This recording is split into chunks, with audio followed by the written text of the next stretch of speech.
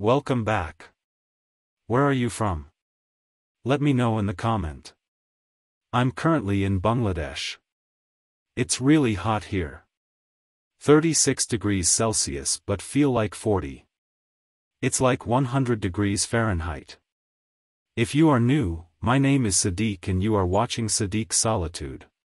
Let's jump back right to the drawing.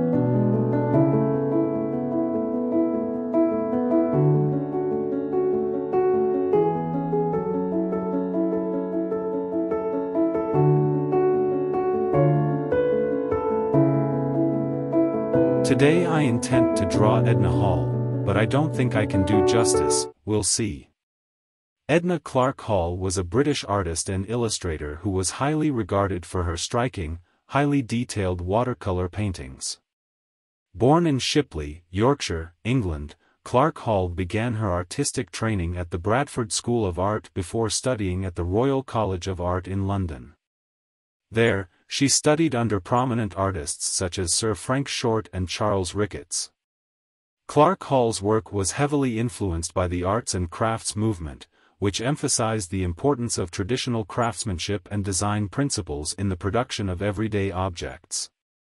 She often incorporated floral motifs and intricate patterns into her paintings, which were highly sought after by collectors and art enthusiasts alike. One of Clarke Hall's most famous works is her series of illustrations for William Shakespeare's play, The Tempest. Published in 1918, the illustrations are highly detailed and feature intricate depictions of the play's characters and settings. Clarke Hall's illustrations were widely praised for their vivid colors and attention to detail, and they remain a testament to her skill as an artist and illustrator. Clarke Hall was also an active member of the Society of Women Artists, which was established in 1855 to provide a platform for female artists to exhibit their work. She exhibited regularly with the society, and her work was highly regarded by her peers. In addition to her illustrations and paintings, Clarke Hall also worked as a teacher and lecturer. She taught at the London County Council School of Photo Engraving and Lithography, where she encouraged her students to experiment with different techniques and materials. Throughout her career, Clarke Hall remained committed to the principles of the arts and crafts movement, and her work reflected her belief in the importance of traditional craftsmanship and design. Her legacy as an artist and illustrator continues to inspire and influence new generations of artists. In conclusion, Edna Clarke Hall was a highly skilled and influential artist and illustrator whose work was deeply rooted in the arts and crafts movement. Her vivid watercolor paintings and intricate illustrations continue to captivate audiences today, and her commitment to traditional craftsmanship and design principles remains an important part of her legacy.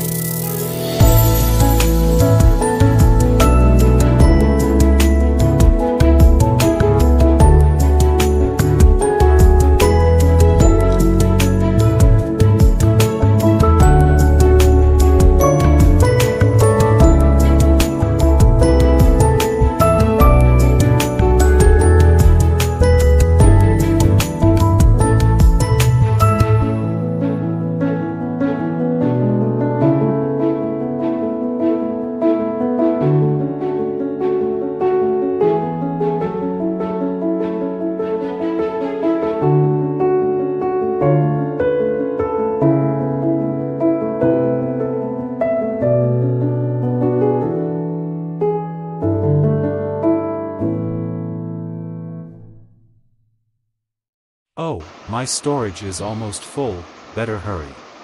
Today I intend to draw Edna Hall, but I don't think I can do justice, we'll see.